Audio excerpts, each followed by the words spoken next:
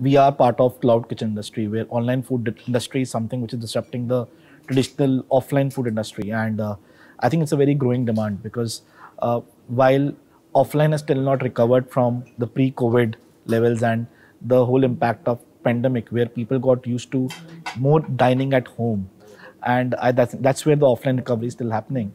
I think the online delivery has definitely brought in a shift pattern of customers who are now more used to ordering online. Obviously, we saw that trends many years ago. Quite a few years ago, when Rebel Foods started, at that time we didn't start as a cloud kitchen company. We started as we wanted to be in organized retail, and that's what Jaideep and Kalol wanted to be in. And I think from there, we evolved as a company. I remember from 2012 having a 4 crore revenue. In 4 years, we were a 60 crore revenue. And over there, we were growing on top line, but we were not growing on bottom line. We were bleeding. And this is where the cloud kitchen concept came into play, when they had their eureka moment that most of the customers are not coming to our outlets. They're actually ordering in. In fact, to the tune of 70% of orders were coming through delivery, and people had not seen our outlets. And this is where cloud kitchen concept was born. And it helped us remove the friction of rents, which are really high rental and high location spaces. So with that concept, this business of cloud kitchen came in, and we have seen those trends of customers ordering continuously in. And with that, as this demand in the industry grows and does not only compete with the offline outlets, but also competes with kitchens at home, like Western countries. This is where I can tell you where the demand is. Everyone will stop making food at home one day and will only order in. So with that, we definitely want to grow this year. We are at 70 plus cities globally.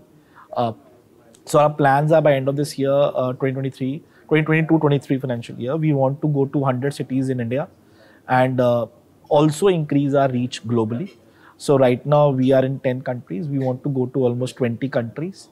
While expanding globally, we want to keep on growing brands other than geographical reach. So in these 20 countries, we look forward to add almost 250 to 300 additional locations in the coming year.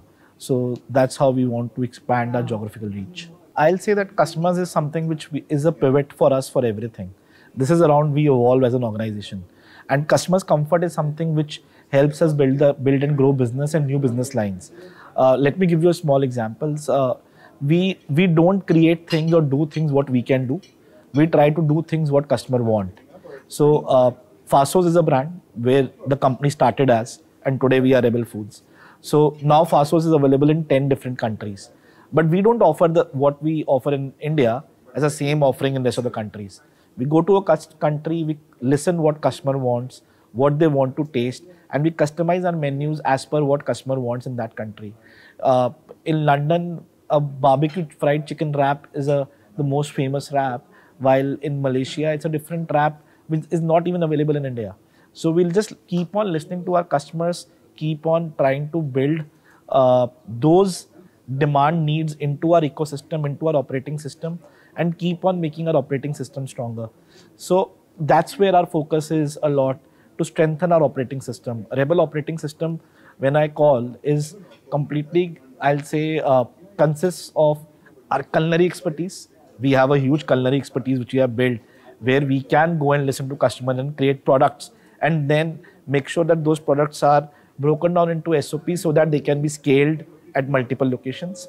We have a very strong expertise in terms of supply chain backward integration, where we can go and do sourcing, warehousing, move food from one place to different place without any issues. And also we have a lot of technological, I'll say, expertise built in over the years, where we have our full stack inventory solutions, POS systems, which any restaurant partner or any partner associated with us can use us and help us scale quickly.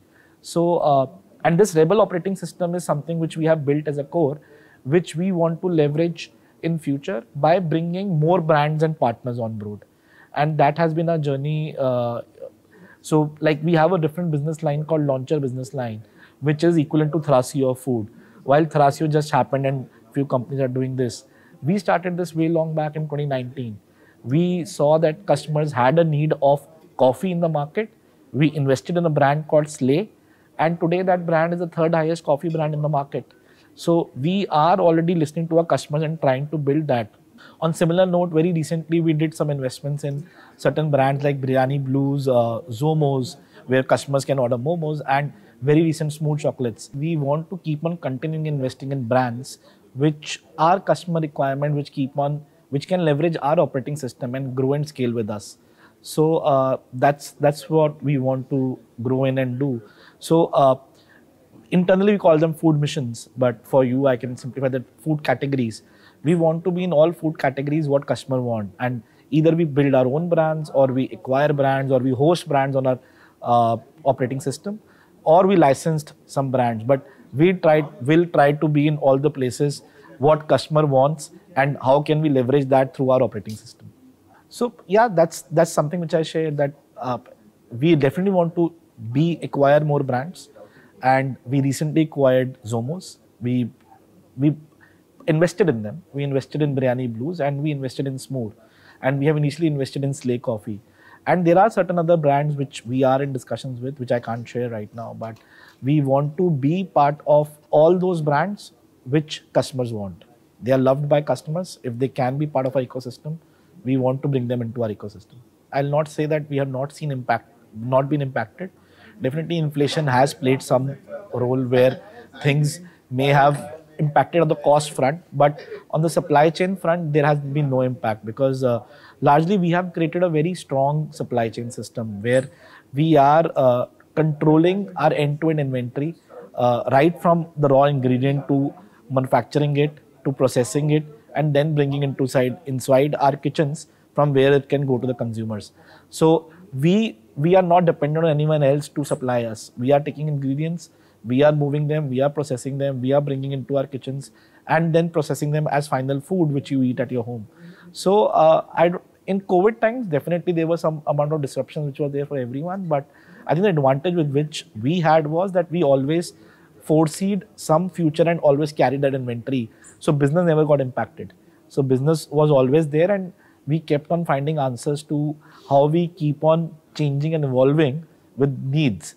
So if there is something else which is shortfall, we would cover up with something else. But I don't remember also if we had a major disruption of something not being available in our portfolio just because supply was not there. So we have created a strong ecosystem which is very well knit and can speak to each other, and we are able to correctly forecast that this disruption is going to come and hit us in coming months. And that forecasting helps us planning well to cover up that disruption.